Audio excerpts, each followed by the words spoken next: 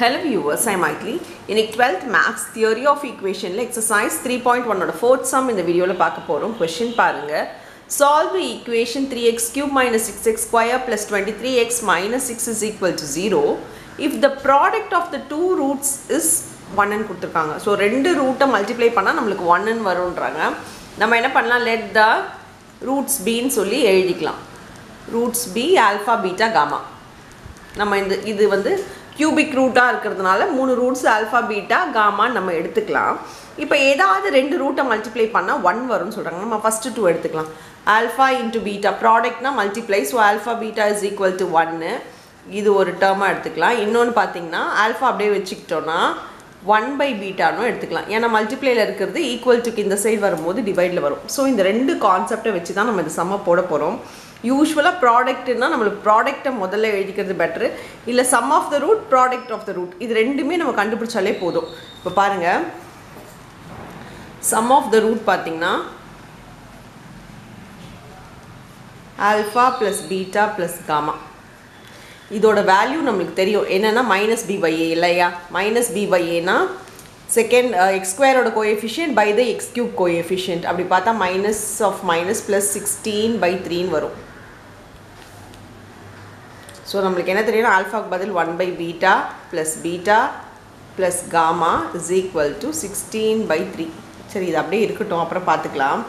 Next product of the roots. Product of the roots பார்த்திங்கன்னா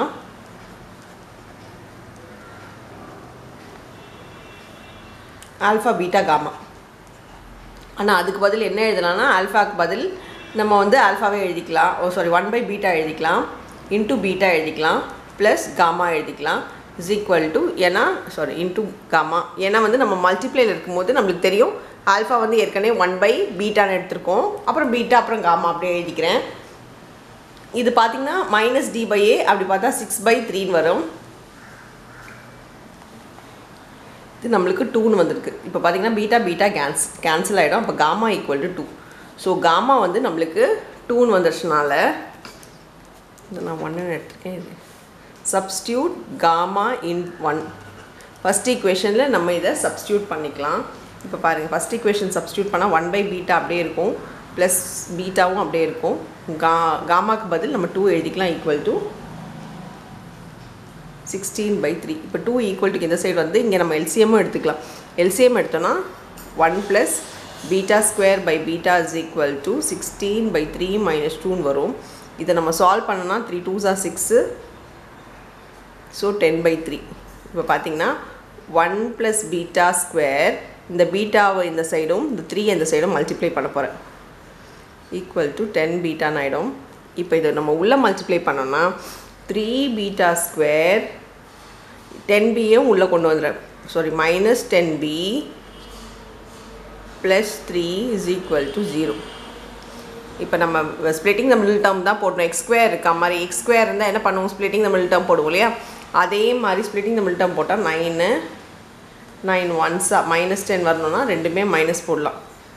இப்போ பார்த்திங்கன்னா பை 3 பண்ணோன்னா இங்கே நம்மளுக்கு கேன்சல் ஆகி 3 ஆகிடும். ஸோ பீட்டா மைனஸ் 3, அப்புறம் இது 3 மேலே வந்துடும். So 3 beta minus 1 is equal to 0. இப்போ பார்த்திங்கன்னா பீட்டா ஈக்குவல் டு நம்மளுக்கு 3ன்னு வருது, ஆர் பீட்டா ஈக்குவல் டு 1/3ன்னு வருது. ஸோ நம்ம பீட்டா வேல்யூ கண்டுபிடிச்சிட்டோம். இப்போ ஆல்ஃபா வேல்யூ கண்டுபிடிக்கணுன்னா இதை எடுத்து நம்ம இதில் சப்ஸ்டியூட் பண்ணிக்கலாம். பீட்டாவை எடுத்து நம்ம வந்து ஃபஸ்ட் ஈக்குவேஷனில் சப்ஸ்டியூட் பண்ணோன்னா ஆல்ஃபா கிடச்சிடும். நம்மளுக்கு ஏற்கனவே காமா வந்து தெரிஞ்சிருச்சு. ஸோ ஃபஸ்ட்டு இதில் பாருங்கள், இப்போ நம்ம alpha is equal to 1 by பீட்டான்னு தெரியும். Alpha is equal to 1 by beta. So இதில் நம்ம சப்ஸ்டியூட் பண்ணிக்கலாம். ஆல்ஃபா சப்ஸ்டியூட் பண்ணோன்னா பீட்டாக்கு பதிலாக அப்போ ஆல்ஃபா ஈக்குவல் டு 1/3 ஆகிடும். இன்னொரு ஆல்ஃபா ஈக்குவல் டு 3 ஆகிடும். இதோட ரெசிப்ரோக்கல் இல்லையா. ஸோ இப்போ நம்மளுக்கு 3 வேல்யூ வந்துடுச்சு. என்னென்னா ஒன்று வந்து ரூட்ஸ் பார்த்திங்கன்னா ஆல்ஃபா பார்த்திங்கன்னா நம்ம வந்து 1/3ன்னு எடுத்தோன்னா பீட்டா வந்து 3, காமா வந்து 2. இது ஒரு ரூட்ஸு. இன்னொரு ரூட்ஸ் பார்த்திங்கன்னா இது 3ன்னு எடுத்தால் இது 1/3, இது 2. ஸோ இதுதான் ரூட்ஸ் ஆஃப் தி ஈக்குவேஷன். இது ரெண்டுமே ஒன்று தான். எது வேணால் ஆன்சராக நம்ம எழுதிக்க முடியும். அவ்வளோதான் இந்த சம். தேங்க்யூ.